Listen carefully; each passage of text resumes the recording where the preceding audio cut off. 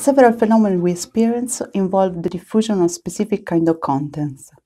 Viruses, ideas, innovation, word of mouth, gossips are all objects that spread over a social tissue. In order to spread, diffusive processes need a social structure. A social structure is commonly modeled as a network. Individuals, nodes of the network, are the agents that spread or adopt a given behavior or idea. Several models are being described to model different kinds of spreading. They allow each node to experience a finite set of statuses, and they describe how a node changes status. A classic example is provided by SIR model, where three states are defined: S, susceptible; I, infected; R, recovered. And two rules specify how nodes can move from S to I and from I to R. NDLib groups together models coming from two different backgrounds, epidemic and opinion dynamics. It is designed to provide a standard way to describe, simulate, and visualize the unfolding of diffusive phenomena over a complex network structure. Indeed, NDLib aims to reach an heterogeneous audience, composed by technicians as well as analysts coming from several disciplines. A technician is a user that leverages NDLib to fine-tune model simulation and to design novel models. An analyst is a user that employs NDLib to perform visual analytics. It prefers to focus on experiment design and result interpretation rather than to program novel models. To approach such audience, NDLib offers a complete ecosystem composed of a Python library, an experiment server designed to provide simulation as a service, and a visual interface for those users who want to perform experiments but are not willing to write Python code. The core of NDLib is a Python package available for Python 2.7 and 3. In the following example, we will learn the basics of the library, describing a simple SIR simulation. As a first step, we install the library from the GitHub project repository. Then we import its main dependency, netowrks, as well as the NDLib model we selected for our simulation, in our case, the SIR1.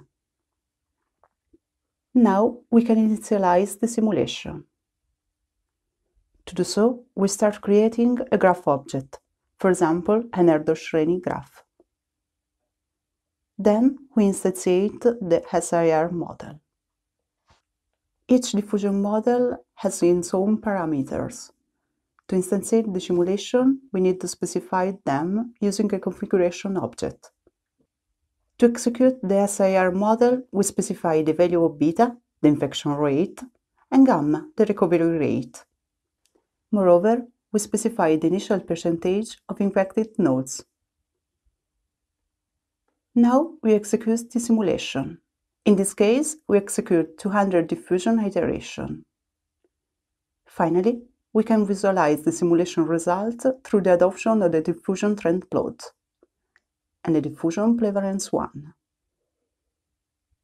Diffusion processes are sensible to the initial system condition. To analyze the impact that the initial set of infected nodes has on the diffusion evolution, we implemented the facilities to easily execute several times in parallel the simulation of the same model over a given network topology. Through the multi-run function, we can specify the number of independent model instances as well as iteration. Results of parallel execution can be fed directly to all NDLib visualization endpoints, thus producing plots in which the average trends lines, along with a user-defined percentile range, are shown. NDLib allows also to compare the infection trend of different models.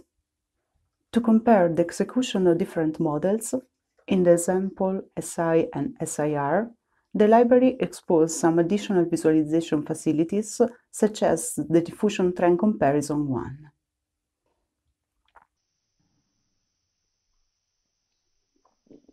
We develop a RESTful service, NDLib REST, that exposes all the models and facilities offered by NDLib.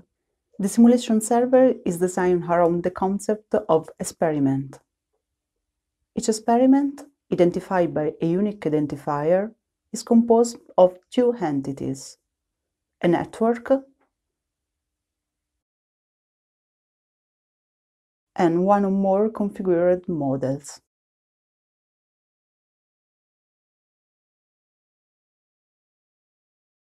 Experiments are used to keep track of the simulation definition,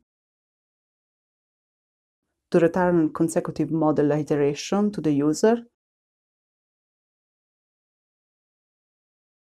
and to store the current status of the diffusion process.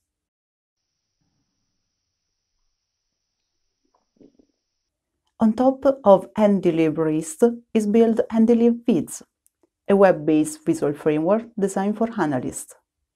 NDLib Viz provides the same facilities of the NDLib library to those users that prefer to avoid writing code. It employs the same experiment concept introduced by NDLib REST. As a first step, we create an experiment and a network.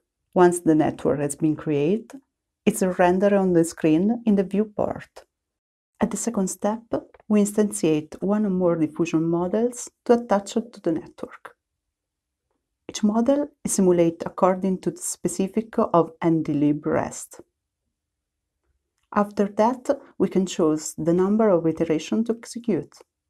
An aggregate visualization of each model is presented in a block, containing the reference to the model and its parameter. Two charts to show diffusion trend and diffusion prevalence plots. The right part shows the result of the simulation for each model. The left view presents a visualization of the status of each node. Each node is assigned a color to represent its status in a specific time instant of the simulation. NDLib is an open source project. It was developed within Simplex H2020 EU project and made available through the Sobit Data Catalog.